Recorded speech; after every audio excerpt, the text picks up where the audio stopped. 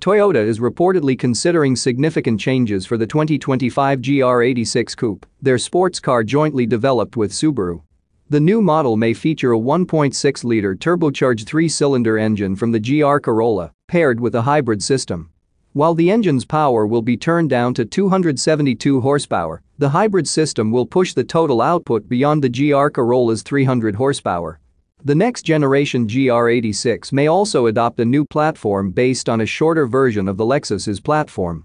Despite the hybrid powertrain, the GR86 is expected to retain its rear-wheel drive layout. Toyota has not confirmed these rumors, and official information may not be available for some time. The possible changes raise questions about the future of the Toyota and Subaru partnership, as the Subaru BRZ could follow a similar path.